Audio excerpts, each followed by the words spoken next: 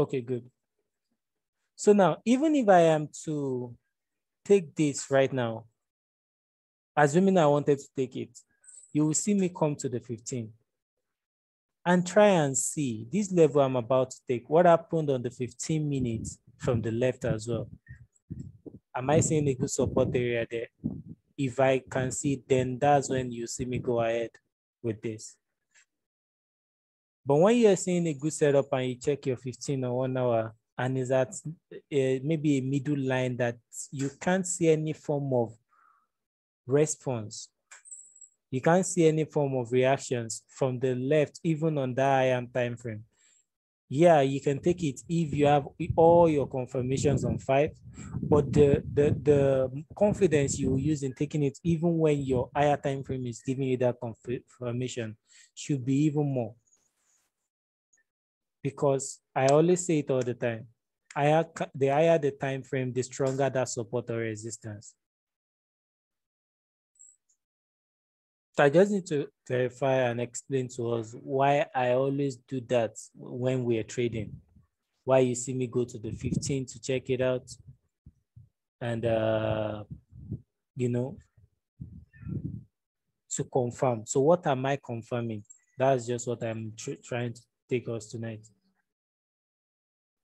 For example, I have a 1 hour resistance right here. It was broken and retested already. If I am to take this right now, I will come to the 15 and see, is there a reaction there? Check to the left. What can we see here? Even on the 15 minutes, this is a very strong resistance. So there should be nothing stopping me if this is hitting this line, and I know that the JPY is stronger than GBPs at that time, from taking that sell, even when the 5 minutes has given me the confirmations. Now, I even like what the market is doing right now. Take note of it. There are some times you'll be looking for an area, but the market will not get to it and react. It happens. I think it has happened twice in this trade right now. Let me show us. We're looking forward to this line. Guess what? The 200 moving average made it reverse right here, where our pink line is. We are looking forward to take this sell right here. It did not even get there before it reacted. So it happens in the market as well, like that. You can see it more clearly on the 1 minute. But don't let this kind of reaction stop you from making sure the market gets your area. It is an area. Don't let us focus on the line itself. It is an area. It is an area. Once the market is around that area, you try and study that reaction. Where are you seeing the reaction in that area? If you are looking forward to 1013 and you see the market go to 015 and it's bouncing off it, right? The next time it comes, since you know the difference between the 013 and 015 is not much, the next time it comes to the 015, why don't you just get in? If it later comes to your 013, it might just take a while, but it will still give you your trade, right? I think some of us miss trades like that. We are forgetting that line is just representing an area. And the way it reacted here is not the same way it reacted here. Can we see? It reversed right here. But right there, it went above it. It went below it a bit before actually reversing. And see what is happening here. It did not even get there. So all this area is an area of reaction. You know, I always call it an area of reaction. I always call it an area of reaction. We can see these 3 reactions right here. I always say it all the time. The market reacts 3 ways.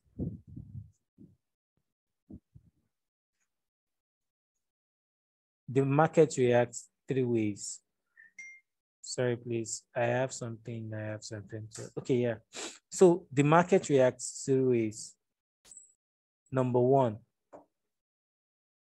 it comes to your area and bounces off it instantly. Number 2, it goes below it, but it will still go back. This is what we call a fake out. You might actually think at the point that you are losing that trade. Then number 3, it plays around that area for a very long time. So what the market will do at your area, you cannot totally predict. The best you can do is it comes to that area, you take your trade, right? And hope it reacts faster and gets you clear. So I need us to all understand this. Now, in fact, the lines you should treat as an area more are those higher time frame lines. You can still like concentrate exactly on the line on the 5 minute, 3 minutes, 1 minute. Exactly. But once you are getting to the 15 minutes, 1 hour, you have to treat that line as an area. Are we all following? This is a 15-minute support, right? And we can see different reactions at different points exactly. Still at that area. A lot of people will be waiting for this line right there. But I would actually take this trade right here if I have this setup of my trading time. You know why? My pink line is above it a bit at that 0.24, and I can see the 200 moving average there as well. So the moment it's touching these two, I am in. And this is over what? Oversold as well.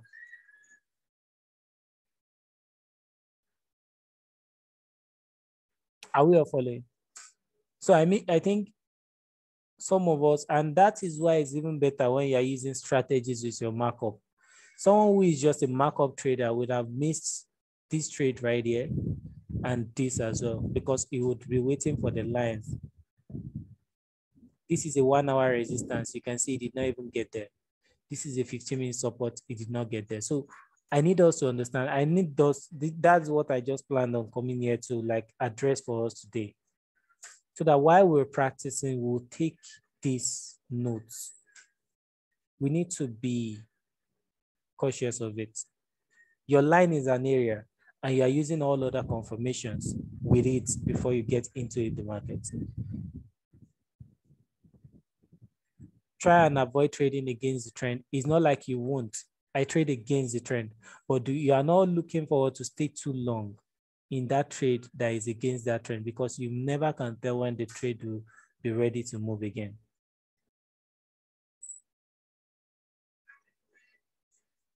And when you see me trade against the trend, maybe something like, let me see if I can see a good trade against the trend that I would take on a normal day.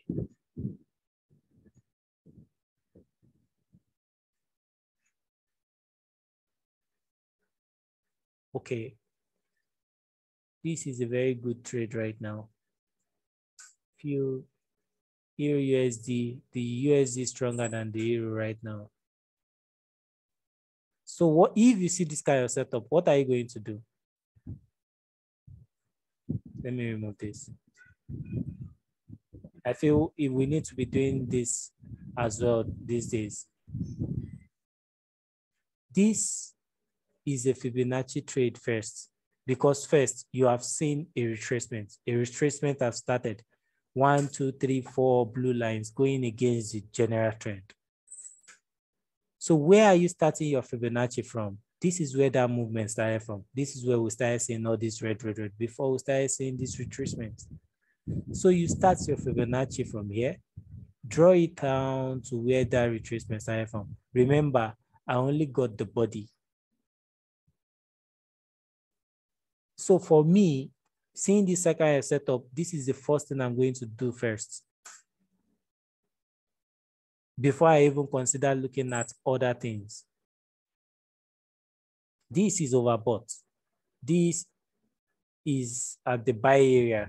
Although the RSI is kind of confusing for a lot of people, but that's for people that wants it to confuse them.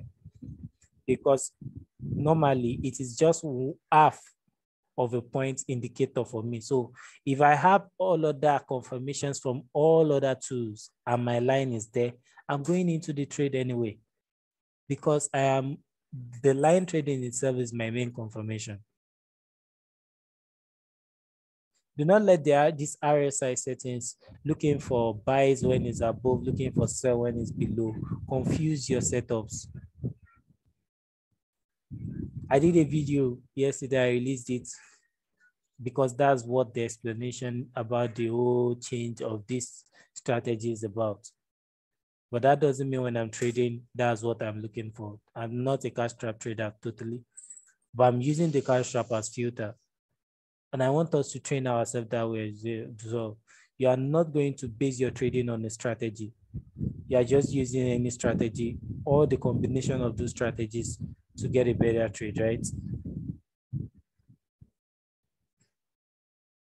To get a better trade. So what would be an ideal trade you'll be looking forward to?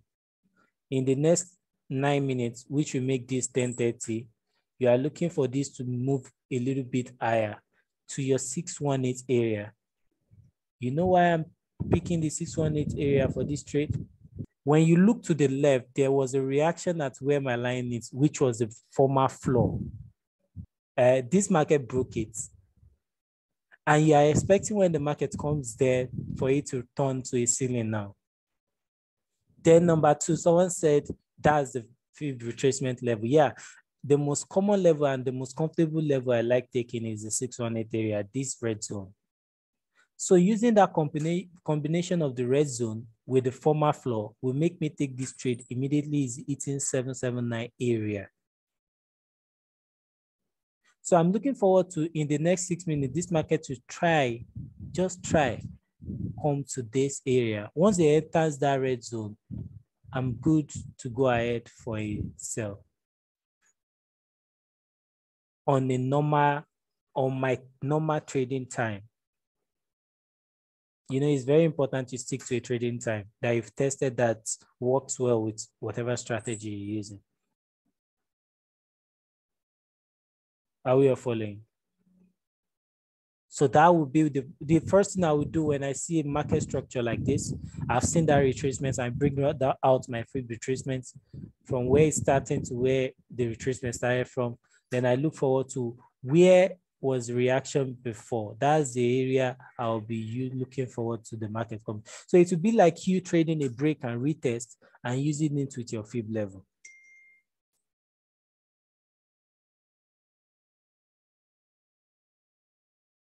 Are we all following? Using it with your fib level.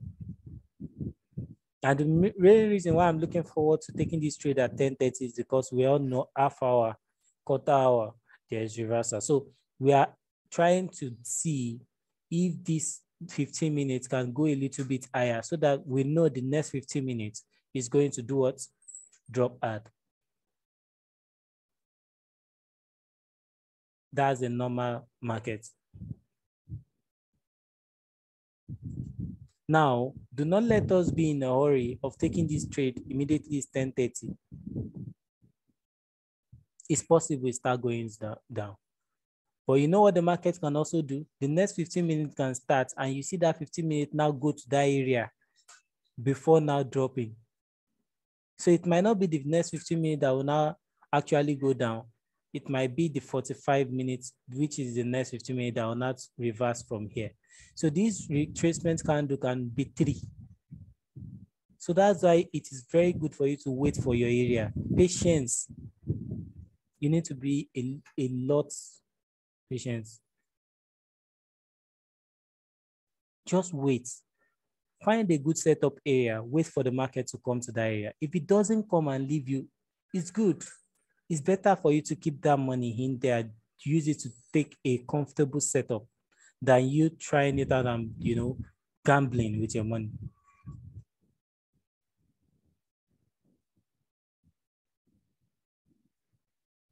I'm talking about the fib right now because I saw this marvelous setup. And this is how I will look forward to taking it. I hope we're learning. I really hope this can actually go higher. So actually show us the reaction we are looking for. But I think in the next 3 minutes, the 15 minutes will start and it might not actually get to the area, but that's the area I'll wait for, guys. It's possible maybe this reverses at the 382 level. It's possible. But this is the area I'll wait for to actually take this trade. Are we all following? Same thing for Euro. This one has actually given you a fib retracement as well. This market was on a downtrend. You started seeing a retracement. So you get it from the top right here, where the retracement, where the movement was going to where the retracement started from. Which area are you looking forward to take it? Yeah, you can take the 0.5. So for this, I'll be looking for the 0.5 because I have a good support right there.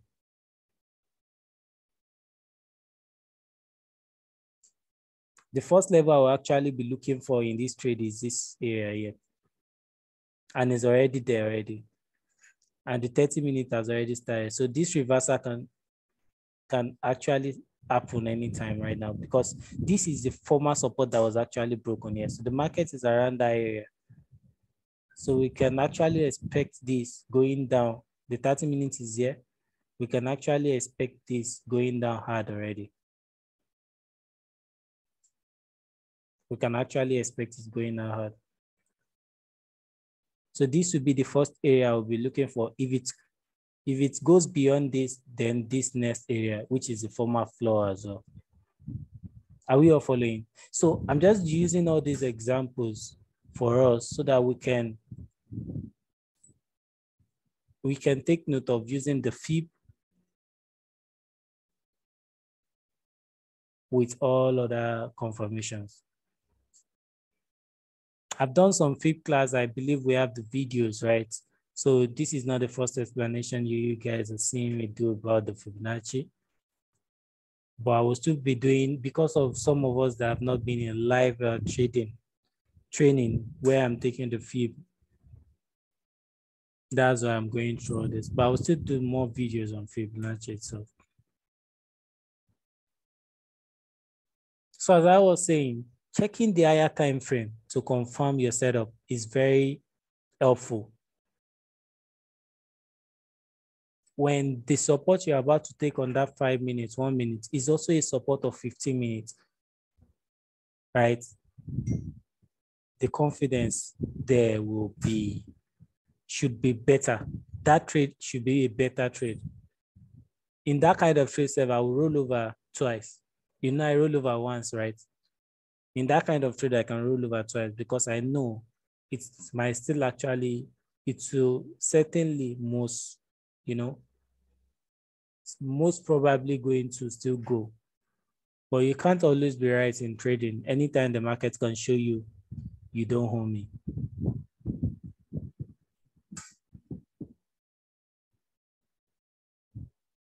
Are we all following?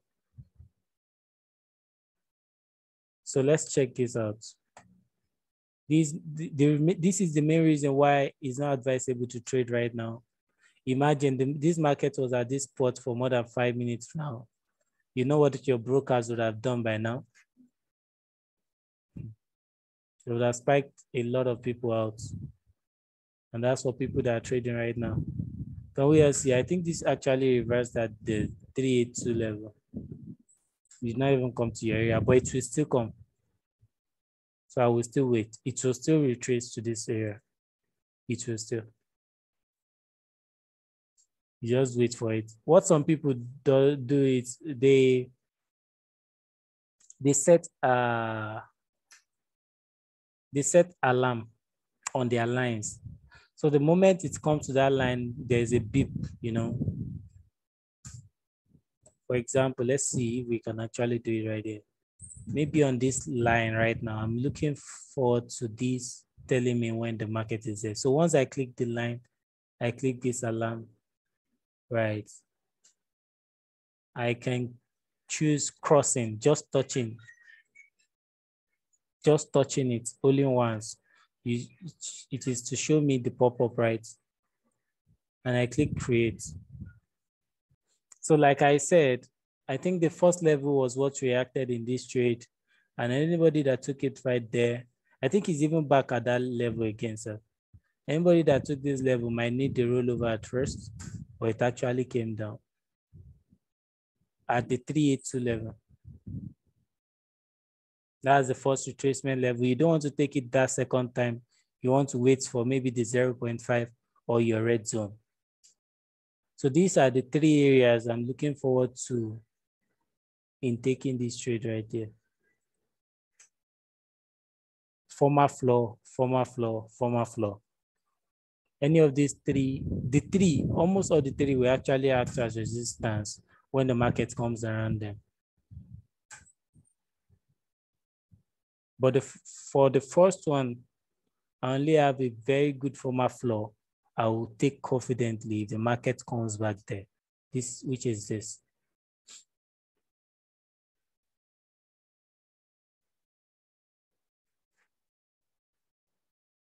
Which is this. So as for the strategy, guys, it's just an extra confirmation. I need us to, while we're training ourselves, while we're practicing, I need us to be mindful of this. Don't let your trading be based on indicators alone. Make sure you are only trading areas. You are using indicators as extra confirmations. That's the only way we can actually be good at this. And at times when the indicator are failing, you actually still win a lot of trades because you are trading based on price movements. So the most common area in the Fibonacci level is the red zone, 618. So even in a very good Fib, maybe the Fib is a very long one, and I don't have a previous support at anywhere, and I'm to take a trade at anyone. Once it comes to the 618 area, I will take it because that's the most common one. I'm even more confident in that 618.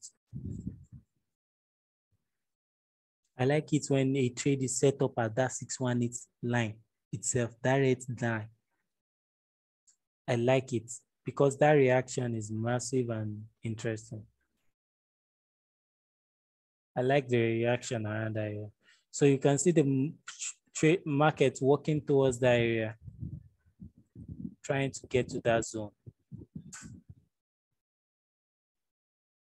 You can see the market working towards that area, trying to. In fact, even check it on the 1 minute, it is still a weak. That area we are looking forward to. On the 1 hour, it is a very good weak area.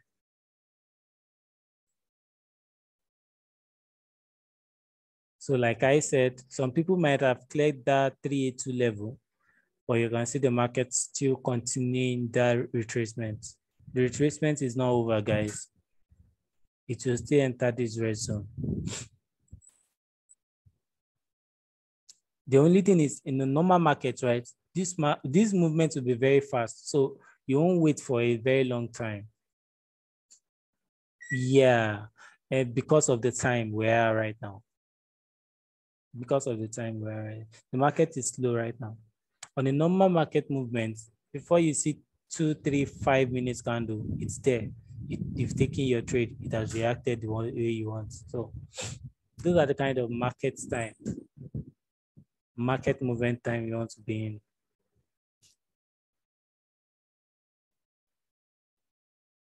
So the main thing I want us to take away from this lecture today is the higher the time frame of that support or resistance. I just came here to talk more on that aspect. The better that trade is. Then do not treat your higher time frame lines as that exact area line. Treat it as an area.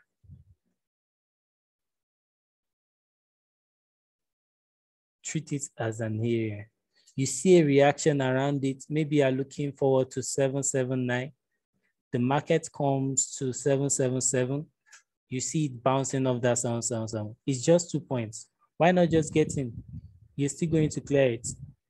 I think some of us are looking for that perfect sniper entry, being at that top. It's actually a good thing, right? I love it as well. I trained myself based on that, and I have a lot of, almost all my trades happen because I'm a line trader. It happens that way. But it's not a must anyway. Because if you are looking for that perfect thing, you might miss a lot of trades.